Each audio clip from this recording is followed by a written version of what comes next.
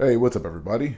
So we're kind of deviating from the vlog format today to cover a very important topic here, and that's avoiding scaling mistakes in 3D printing while you 3D model in your CAD software. And I've come up with a little bit of a workflow for myself, and I'm going to go ahead and describe that here for you today. So someone had commented in my previous vlog about scaling issues, and while you're in the trenches of 3D modeling and you're kind of in that creative workflow process, you don't realize sometimes the scale of certain objects because you're zoomed in and it looks great in 3D, but when you zoom back out or after you 3D print it, you realize, hey, this thing is not the scale I needed it to be. And a perfect example of that is the Sith throne that I 3D modeled. By the way, this black one, by the way, it's a throne for your phone on my Maker World for free, links in the description. When I was 3D modeling this, I first started out 3D modeling the actual throne design, which was this one here. So this is the actual throne design, designed by Ralph McCreary, and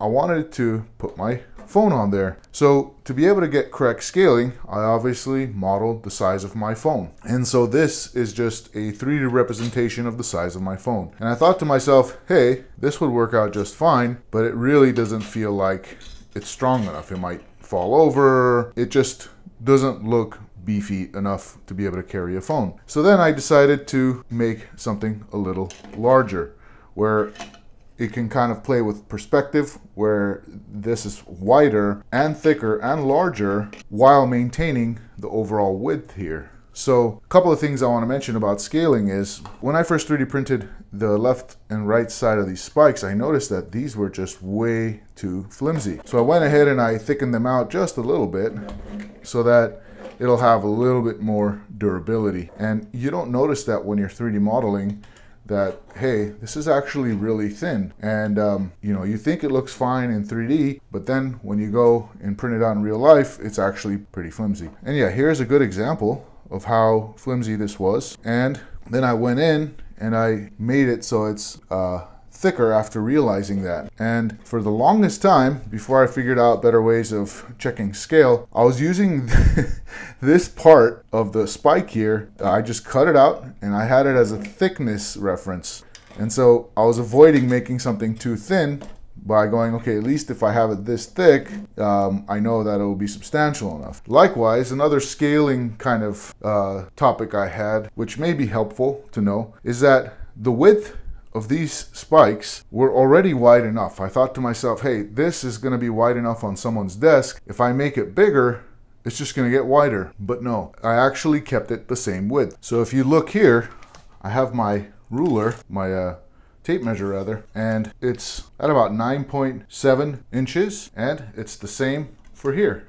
Maybe about a 9.8. So I more or less kept the same width of it, but just kind of increased the size of this and made it beefier so that when you put your phone on there, it's definitely stronger. So you can definitely play with scale, but the main topic of this is, how do I know that what I'm 3D modeling in the CAD software is going to be the right size? And so you always want to keep, so what I do is I always keep some calipers, some digital calipers, and a digital tape measure for that matter, next to me at my desk, so when I'm 3D modeling, I always have access to it. And this is just the 16-foot Alloy Man digital tape, and I needed a digital tape because, I'll be completely honest, I have a hard time reading these analog measurements over here. So as you pull it out, it tells you the inches. You can even switch it over to any unit you need. Millimeters is usually what I'm working in, and it's extremely helpful as you work. You can model something out.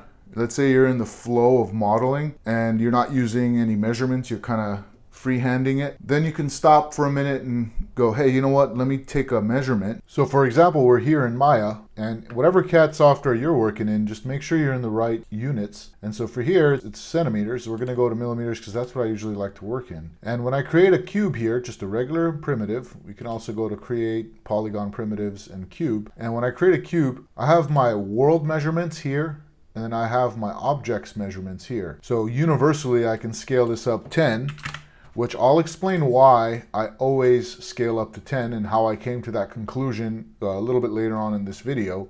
And that's only for Maya specifically, so you don't need to kind of take that into account if you're using a different software. But over here is where we can manipulate the object's size. So right now we're at 1 millimeter. This in real world is considered 1 millimeter. So if I need to work at a 1.75 millimeter, you know, everything you're creating is based off of a real world measurement. And before I started getting into building out physical products for real world use cases, and I was just working in VFX, I never really paid attention to making it fit in real world scale. I just kind of modeled it so it looked right. But when I got into making products for real world use cases, I definitely incorporated referencing back to real world measurements every single step of the way as I was creating my model. And let's say I did get into a flow state, and I would say, you know, like, hey, you know, this cube would be really awesome if there was another cube here, and I kind of just went in and I freehanded it. I brought it in here, and I, you know, let's just pretend that I'm modeling something really complex here, and I go, hey, you know what, this is so cool, let me just bring this in like that, and that'll be really awesome, and I'll just kind of extend that out like that, and whoa, you know, super cool looking model, you know, we're pretending here. But I'm sure CAD softwares out there have a measuring tool. In Maya, we have measure tools here, and I use the distance tool.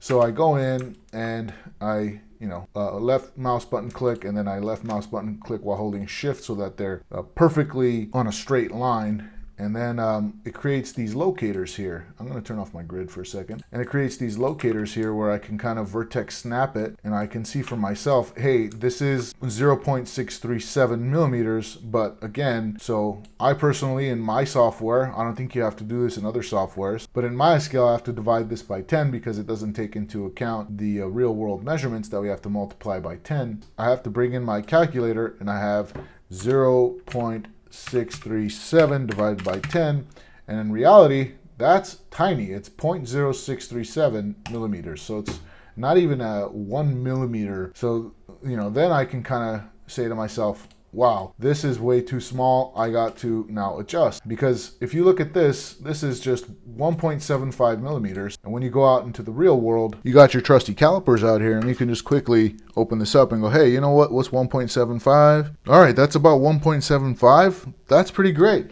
But let's see how big 0.06 is. Oh man, that's way too tiny. And since we have our thickness tests here, we can go in and we can see, hey, what's the smallest my 3D printer can print? And that's a 0.3 millimeters. So definitely we cannot do that 0.06 millimeter. Like that measuring tool, you can kind of gauge also how big it is out in the real world. So if you use that measuring tool and you saw that it was X amount of millimeters, you can come out here and go, hey, let's say it was 10 millimeters. You go, hey, 10 millimeters is plenty. Or let's say it's really small. Hey, 2.5 millimeters looks like that. Is that actually thick enough for me to grasp? And when you're in your CAD software, you're most likely 3D modeling based off of measurements. And so like that measuring cube, you always have some digital reference. But out here in the real world, when you print it out, you may never know how it's going to turn out. So what I did here, and I'm going to make this available on my Maker World too, it's not on there just yet, and there are some great things to notice about this test here. So I started out with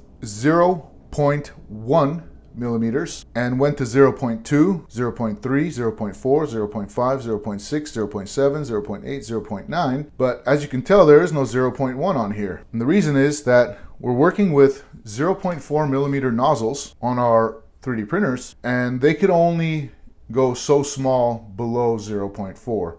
And in this case, it's a 0.3 millimeter that it can go down to. So it has a 0.4 millimeter nozzle, but can only go down to 0.3. When I put 0.1 and 0.2 on here, the cards that I made, it wasn't able to 3D print it. It was blue.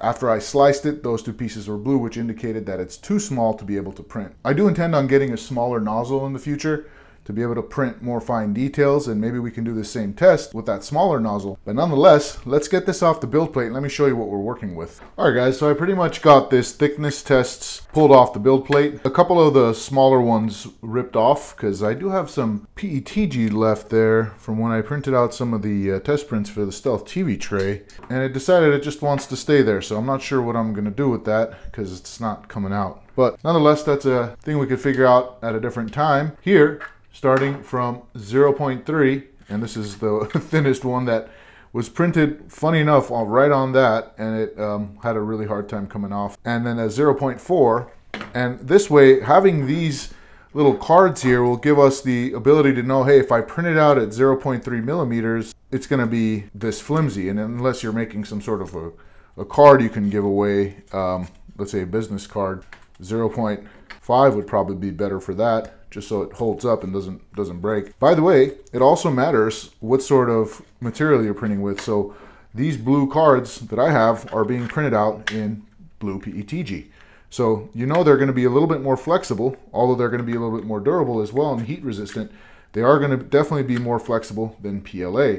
So that's something else to keep in mind as you're going through the designing process. As mentioned before, I got 0.3 all the way to 1, and it's going by 0.1 increments. So 3, 4, 5, 6, 7, 8, 9, 1. And each one is the thickness of that measurement that you see on the card.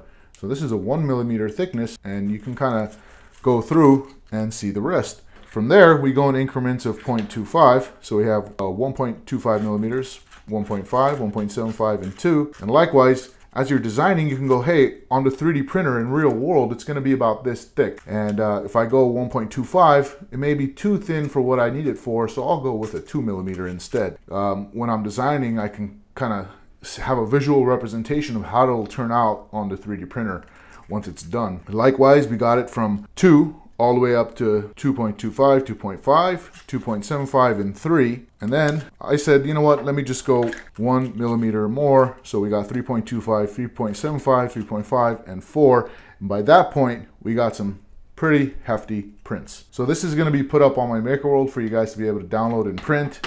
And it's just something very helpful to have around. So that's why it's always helpful to have these sorts of tools. And we can always cross-reference kind of like, hey, are the calipers calibrated? Is my 3D printer accurate? So this is a 4 millimeter card here, and if I go ahead and measure it, it comes out as 4 millimeters. So that's pretty accurate if you ask me. Let's go all the way down to 0.3. Let's see how that'll read it. This is reading it at about a 0.41, but nonetheless, it's pretty accurate. And when we're dealing with such small scale there, this is reading it at a 0.45.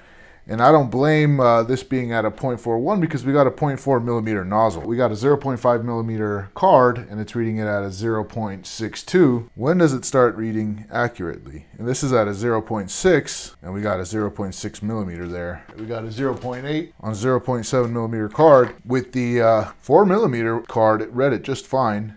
Now we're getting to 0.9 millimeters and it's at a 1 millimeter reading on the calipers. So, but as I go up, now we're at 1 millimeter and it's finally reading it as 1 millimeter. So this is a 1.25, we're getting a 1.22. Here's a 1.5, this is coming out as 1.65. We have a 1.75, this is coming out as 1.8. Pretty close. And again, if you're talking off by 0.5, look how tiny that is. It's just a small little bit. So there's going to be some deviation that does occur.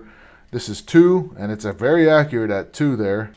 We got a 2.25, which is a 2.2 over here. Yeah, so we get maybe plus minus 1 millimeter, which is totally fine. It's 2.5, 2.57. I got it to a 2.55. So it's off by 0.05, which is so negligible. This is a 2.75, reading at 2.8. And we got a 3, reading at 3. It's just a 3. And we got a 3.25 reading at 3.2. Then we got a 3.75 reading at 3.74. And last but not least, 3.5 reading at 3.56. So it's just curious to know what your deviations are. And now that you have these cards and your calipers and you can kind of see what your deviations are and kind of plan accordingly. But I never really took that into account, and it's been, you know, working out pretty fine for me. And I got this off of MakerWorld. Having these tolerance tests also helps because when you're building something out, you definitely want to keep tolerance in mind. And I always seem to remember after I, finish modeling a part, I go, oh wait, you know what, I forgot to put in the tolerance. And this has been super helpful for me to kind of see what kind of shape I'm using, whether it's like a hexagonal complex shape or a square or, a cylinder. It really helps to know what my printer can do. And in fact, I used this to get the tolerance for this here. And I used a 0.15 and that comes out real easy with no trouble whatsoever. And that's the same with this here. So it's great to just keep all that in mind. So to kind of wrap up how I would go about keeping scale in mind, there's one important part that I forgot to mention, is that experience is a really big thing. So in the beginning, kind of going back into the real world, or using reference measurements in the computer, kind of can feel unnatural, but as you work, it starts to feel a lot more natural. So while I'm working on the computer, I'll quickly pick up my calipers and just open it up and check the measurements really quick, and I can see in real life about how big that piece is going to be. And although you know how big the piece is going to be, you don't know how it's going to turn out in a 3D print. But with these, you can kind of gauge now. There is a piece in the Stealth TV tray I was making yesterday. It was actually for the locking mechanism for this drawer, and I made it to be 1 millimeter thick, and that was too thick. There was this little speed bump that I created, and that was going to definitely be too thick for my needs. So I went ahead and I did a 0.5, and without having run these tests, I wouldn't have known if I maybe did a 0.1 or a 0.2, it wouldn't have worked. So now I know, especially with these Bambu Lab printers, because this is what I ended up doing the tests on, the Bambu Lab A1 rather, is that I can't go below 0.3. Anything below 0.3 just won't really show up in the 3D print. But I know that a 0.5 millimeter would definitely show up. So when I created that speed bump yesterday, I know that this will definitely show up in the print. But to continue here, if I got bigger objects that I need to find references to, I end up using my digital tape measure, and having this as a reference, especially if you don't have the experience built up yet and you've seen what prints and what doesn't print, having these will definitely help bring up that experience for you right away. And this is, again, an idea I had a long time ago. I wish I actually started this a lot sooner. I feel like a lot of trial and error that I went through over the years would have been sped up if I had these and just kind of spent the time to finally do it. So shout out of sorts to Lifehold Strategic for asking that great question yesterday that finally kind of pushed me to do this thing that I always wanted to do. And I'm going to make it available on my Maker World. I just got to take some pictures and throw it up on there. I'll let you guys know when it's there. But hopefully that helped you guys out with the scaling and thickness, and kind of seeing how something from 3D translates over into the physical world when 3D printing. And one other thing I want to mention is when I was first starting out 3D printing, one of the first things that I made was this little door stopper, which looks like I got to re-3D print it because it broke. It's made of PLA. But I had 3D modeled it, and it always would come out really small. So I remember on my Monoprice Mini Delta V2 that I was wondering, what's going on? Why is this printing out smaller than what I have measured out in my Maya software? And that's when I went ahead and I made a 1-inch cube in Maya, and I printed it out on the Monoprice Mini Delta V2, and I got out my calipers and I measured it, and it was 10 times too small. And that's when I realized that everything that I do in Maya needs to be 10 times larger. So when I go in and I make a 1-inch cube, before I apply that 1-inch measurement to the cube, I actually scale it by 10, then I add that 1-inch measurement in its actual real world scale. So definitely scaling can be an issue, especially in the beginning. But once you get the hang of it, once you build up that muscle, that kind of recognition muscle, if you will, then it kind of just seamlessly goes along in your workflow. But nonetheless, guys, that about wraps it up for today's video. Thank you so much for joining me. Remember, keep an eye out for this thickness test on my Maker World. Until next time, peace, love, and joy.